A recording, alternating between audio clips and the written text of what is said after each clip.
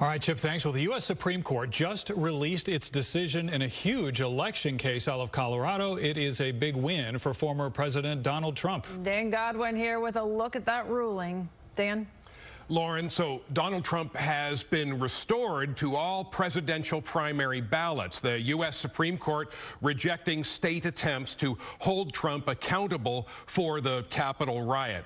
The justices issuing a unanimous ruling this morning that states, without action from Congress, states cannot invoke a post-Civil War constitutional provision to keep presidential candidates from appearing on ballots.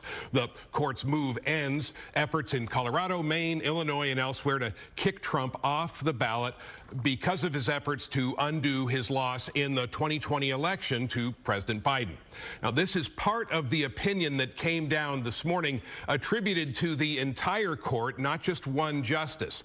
The High Court expressing concern about the precedent that the lower court decisions could set. The result could well be that a single candidate would be declared ineligible in some states, but not others. Quote, this from the court, the patchwork that would likely result from state enforcement would sever the direct link that the framers found so critical between the national government and the people of the United States as a whole, unquote. Both sides had requested fast work by the court, which heard arguments less than a month ago on February 8th.